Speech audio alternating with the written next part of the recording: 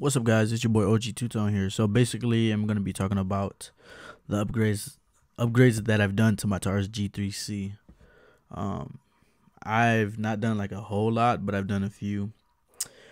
Upgrade that I've done that I think is pretty basic is basically the mag right here, because it comes with three 12-round mags, and I'll show you guys that it's clear, just for the people out there.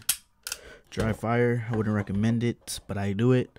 I'm just comfortable with it. I used it enough. I'm not saying I'm any professional or nothing, but I know how to work a gun, at least my guns.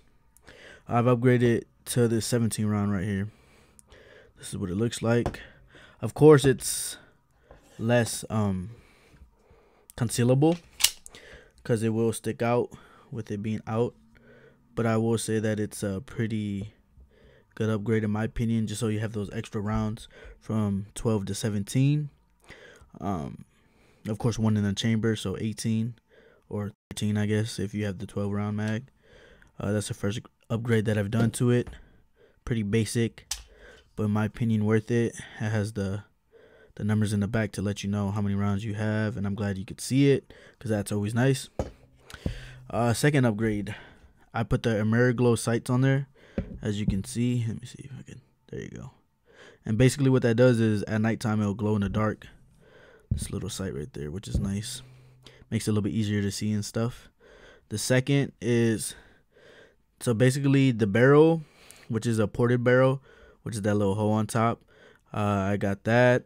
I got the recoil, and then also on the inside I changed the striker guide. So basically the parts that I got, which is, as you can see, is all gold and it goes together, which replaces the also for the striker guide, it used to be plastic, but now it's metal. I got all these parts from Lakeline, so if you really want to look for that, you could go to Lakeline. I believe it's lakeline.com or something like that. Like I said, it's pretty good upgrade in my opinion. It was worth it to me. I like the look of it. The ported barrel will help with recoil, you know what I'm saying, and stuff like that. I'm not saying it's gonna be like the craziest difference, but definitely does a difference. That's pretty much it, to be honest. I did change the backplate of it to, it was like a biohazard like, you know, little thing, which it was, who was that by? Biohazard.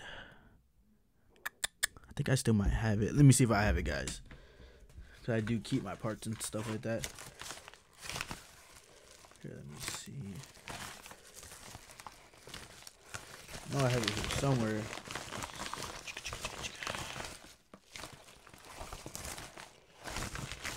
Oh, here you go. Okay, right here. This is a little back plate that I changed, but I replaced it back only because I heard somebody say, so you can see that, see a little biohazard. And this is actually by Maker Shot, if you wanted to know for that, for the back plates. But I replaced it back only because there was somebody who also had it, and apparently they had a bad experience with it, that I think they said when they shot it, I think it fell off or something like that. I don't remember exactly what they said. I'm not saying that it's guaranteed that it will happen, but in my opinion, in my head, I thought, well, I'd rather be safe with it. I'd rather know that my gun is gonna function and, you know, work every single time. And he said that the spring in that in here, like, kind of like pushed it out or something like that. I forgot where that video is at.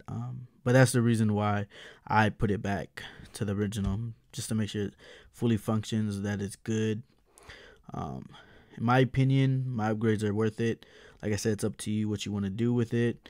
You can do actually quite a lot with the G3C, to be honest. But yeah, that's pretty much it. And besides the holster, but that's not really an upgrade. That's more so just to conceal carry and stuff. But yeah, so thank you guys for watching. OG2Tone out.